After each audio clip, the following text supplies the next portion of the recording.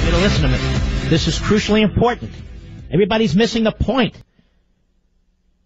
The incredible scandal here is the Obama administration was investigating top officials in the Trump campaign, maybe even Trump himself, during the course of the election. Listen to this from the Washington Post today. U.S. investigators have examined contacts Attorney General Jeff Sessions had with Russian officials during the time he was advising Trump's presidential campaign, according to people familiar with the matter. They were investigating a sitting United States senator who hadn't done anything?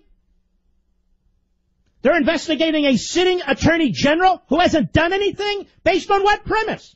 The fact that he was advising Donald Trump? Is this not appalling and shocking to you? The focus of the U.S. counterintelligence investigation has been on communications between Trump campaign officials and Russia. The inquiry involving Mr. Sessions is examining his contacts while serving as Mr. Trump's foreign policy advisor in the spring and summer of 2016. One person familiar with the matter said, why? Why are they investigating Sessions? On what basis? On what basis whatsoever? He has no financial links to Russia. He holds no quarter or special brief for Russia. This is astounding to me. Absolutely, I am telling you as somebody who served under an attorney general, directly under an attorney general. I can't believe this. What we need to find out here, ladies and gentlemen, is what the Obama administration and the government agencies under the Obama administration was doing during the course of this election. That's what we need to find out. Listen to this story in the New York Times. Obama administration rushed to preserve intelligence of Russian election hacking. You see how coordinated it is? It's coming from the top. These damn fool Republicans in Congress, it is pathetic. They are sickening. In the Obama administration's last days, some White House officials, that is, Obama's underlings, scrambled to spread information about Russian efforts to undermine the presidential election and about possible contacts between the associates of President-elect Donald J. Trump and Russians across the government. So what information did Obama and his surrogates in the Oval Office, around the Oval Office, have about Donald Trump and his advisors and people on his staff that they were spreading around the government because they knew it would leak? They're the fingerprints. Now, the New York Times doesn't intend it to be so. There are the fingerprints, right there. Former American officials say they have two aims: to ensure that such meddling isn't duplicated in future American or European elections, and to leave a clear trail of intelligence for government investigators. No. Their goal. Let me tell you what's going on here. Here's the phrase. This is a silent coup. Silent, nonviolent coup. That's what's going on here. That is what's going on here. The Obama administration holdovers, the Obama administration lackeys outside of government, Schumer, Pelosi, all of them. This is exactly what's going on. And the rest of the New York Times piece is mostly propaganda. But right up front in the first paragraph, they give it away. So in other words, this information that was being collected, maybe by the NSA, the CIA, the DIA, the FBI, who knows? Maybe all of them, was obviously provided to the Oval Office. Because it says right here, in the Obama administration's last days, some White House officials scrambled to spread information about Russian efforts to undermine the presidential election across the government. So they gathered the information, and they were spreading it across the government for the purpose of having it leaked, a felony, to the media.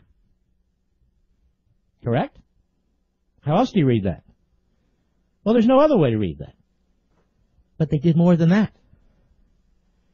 They had to create the circumstances where they would get the information and be able to spread it to other departments and agencies before they leave office. because the current policies in place didn't allow that. So you know what they did? We talked about this before, the great Michael Walsh piece in PJ Media. They gave, on the way out the door, the NSA broad new powers to share all kinds of intel information with all kinds of agencies and departments on the way out the door. I'll get to that in a minute. We'll be right back. We're piecing this together, and I hope you're sticking with us. Just a few weeks ago, my buddy Michael Walsh over at PJ Media noticed something. A little remarked upon item in the New York Times in January of this year. It said, in its final days, the Obama administration has expanded the power of the NSA to share globally intercepted personal communications with the government's 16 other intelligence agencies before applying privacy protections. Got that? Before applying privacy protections. In other words, enabling people to leak it more easily. More people have it without the proper protections. The new rules significantly relax long-standing limits. This is the New York Times. Again, the new rules significantly relax long-standing limits on what the NSA may do with the information gathered by its most powerful surveillance operations. Now, take that story and the story I just read to you from today, same newspaper, New York Times. In the Obama administration's last days, some White House officials scrambled to spread information about Russian efforts to undermine the presidential election across the government. So, they knew exactly what they were doing. They changed the NSA rule.